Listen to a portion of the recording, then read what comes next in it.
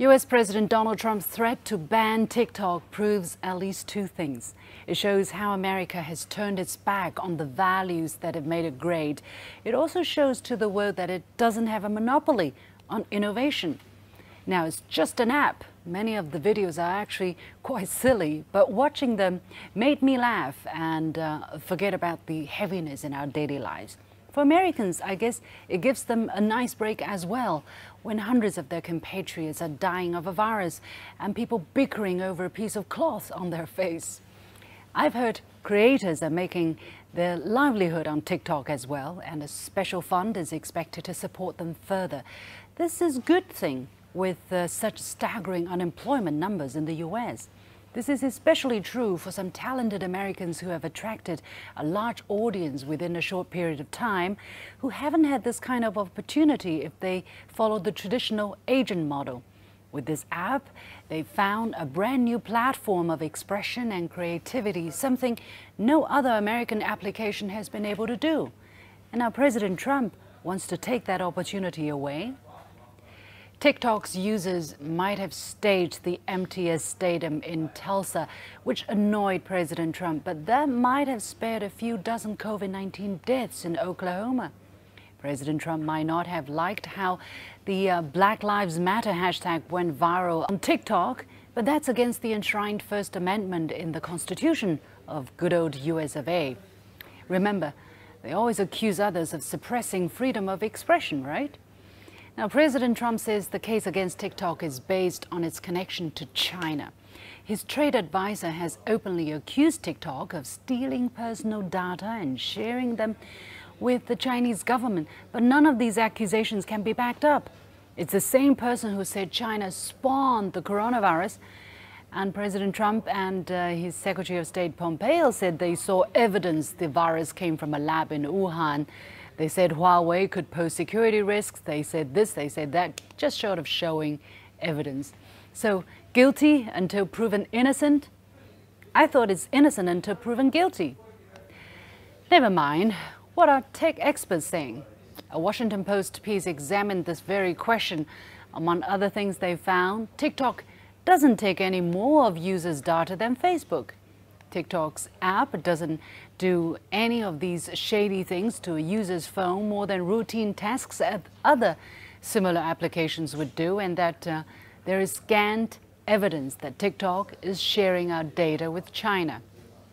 A story on the tech magazine Wired asked the same questions, and experts have found that TikTok appears to be in the same league as other social media applications in data collection, even pretty tame compared to other apps, and that people are only guessing what the Chinese government can do if they ever get a hold of private data of Americans.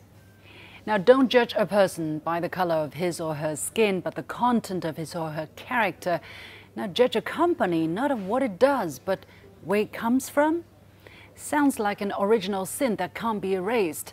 TikTok has done almost everything possible to become of Americans, by Americans, and for Americans.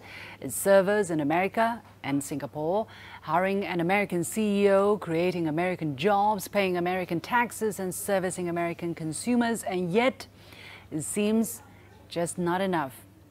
It's now asked to be completely severed from its China origin.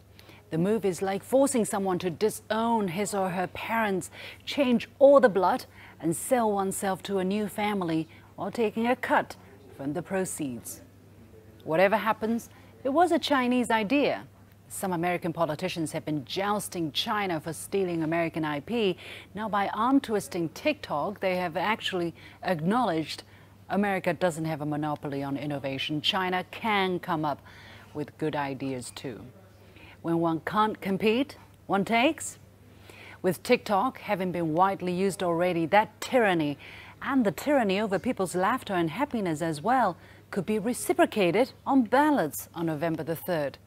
Someone said by threatening to ban TikTok, Trump has just solved the age-old problem of how to motivate young people to come out and vote.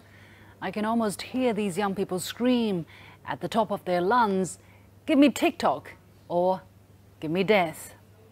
He called me to see whether or not how I felt about it, and I said, look, it can't be controlled for security reasons by China. Too big, too invasive, and it can't be. And here's the deal.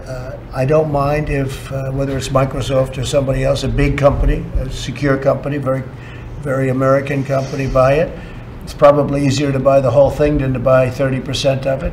I suggested that he can go ahead, he can try. We set a date, I set a date of around September 15th, at which point it's going to be out of business in the United States. But if somebody, and whether it's Microsoft or somebody else, buys it, that'll be interesting. Maybe a deal is going to be made. It's a great asset. It's a great asset, but it's not a great asset in the United States unless they have the approval of the United States. So it'll close down on September 15th unless Microsoft or somebody else is able to buy it and work out a deal, an appropriate deal, so the Treasury of the Treasury, I guess you would say, of the United States gets a lot of money. A lot of money.